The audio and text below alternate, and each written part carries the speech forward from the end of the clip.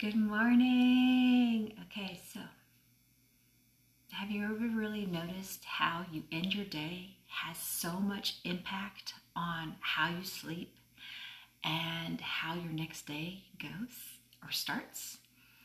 So there's things that you need to try to end your day on a positive note, no matter what is happening or what is going on. That is not always easy. For instance, last night, it's like can't even pinpoint it exactly sometimes, but something just set me in a foul or off, or I just was not in the right mood when I went to sleep last night. So what did I do? I was awake, not even 2 hours in. I was up at 9 something, up at 11, up at 1, to get up at 3:15. So it's just one of those things where it's like, it didn't sit right. And every time you wake up, your mind tends to go to whatever you fell asleep with on it. So you need to end your day on a positive note.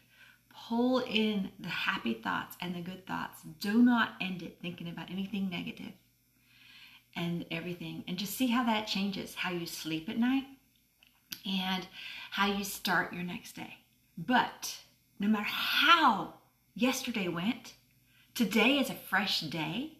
So when you start your day on another note, no matter what happened, shake it off. Literally shake if you need to. And tell yourself, it's a new day. It's a fresh beginning. Yesterday is gone and done with. Today is new and fresh. Let it go and enjoy every moment that you have in front of you today. Because you can see what you could do from that, right? So yes, it's not always as easily done as, said. It's easy to say it, not so easy to do it sometimes because of everything that's going on in our lives and our bodies at times. So sometimes you're just in an off mood and there's no way you can tell why, what is it, what's wrong?